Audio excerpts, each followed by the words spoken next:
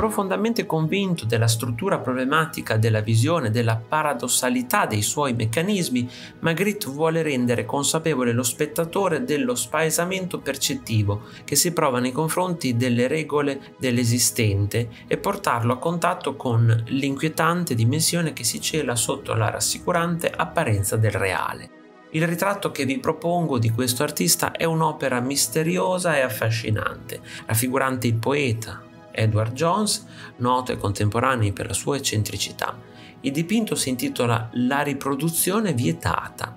La struttura del dipinto di Magritte, almeno a prima vista, è alquanto semplice, in particolar modo grazie al fatto che il pittore belga non riempie la tela di dettagli che potrebbero deviare la nostra attenzione, dandoci la possibilità di concentrarci appieno su quello che è centrale all'interno della rappresentazione: l'uomo di fronte allo specchio. Lui se ne sta in piedi, immobile, quasi una statua, con i capelli pettinati a puntino, giacca e camicia in perfetto ordine. L'uomo riflesso nello specchio, allo stesso modo, è vestito e pettinato di tutto punto, ma di spalle anch'esso. Con un'osservazione attenta sulla parte in cui per logica ci dovrebbe essere il viso, si può notare una sorta di chiarore, una parte più luminosa proprio in corrispondenza del volto. C'è un altro solo particolare che si riflette ed è un libro. L'opera riflessa nello specchio è un romanzo di Edgar Allan Poe, Le avventure di Gordon Pym, il cui protagonista si spinge fino alla fine del mondo e,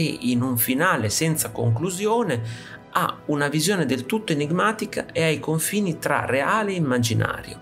Il libro però è riflesso, l'uomo no, cosa che ci sconcerta ancora di più. È un'opera chiaramente surrealista, in cui forse Magritte ci fa pensare che la via di fuga per l'uomo è quella di vietare la riproduzione, di fuoriuscire dalla logica del riflesso speculare, di riuscire ad operare un salto, uno scarto asimmetrico fuori campo rispetto al riflesso speculare, di evitare il già visto, di allontanarsi dalla ripetizione. Ma le interpretazioni di questo dipinto sono molte altre e alcune chiamano in causa la psicoanalisi. Una cosa è certa, anche nei ritratti, Magritte riesce nel suo intento di scardinare ogni nostra certezza. Se ti è piaciuto il video, iscriviti al canale, lascia like e condividilo con i tuoi amici. Ti invito anche a visitare il mio negozio. Un saluto e al prossimo video di Artesplorando.